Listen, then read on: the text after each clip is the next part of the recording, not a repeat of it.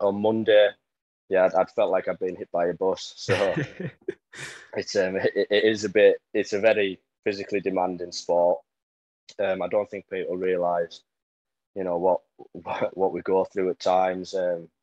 Even before the games and stuff, if people had seen how much strapping and stuff players put on just to try and protect themselves through the game and stuff, it is a very physically demanding sport, and people have got to understand as well that a lot of teams, such as ourselves, are part time, so people are going back to work and stuff, and the day after, working most days of the week, and then obviously in their spare time they're going to train and play rugby and stuff like that. And it is a obviously it's a paid profession, but it's very physically demanding.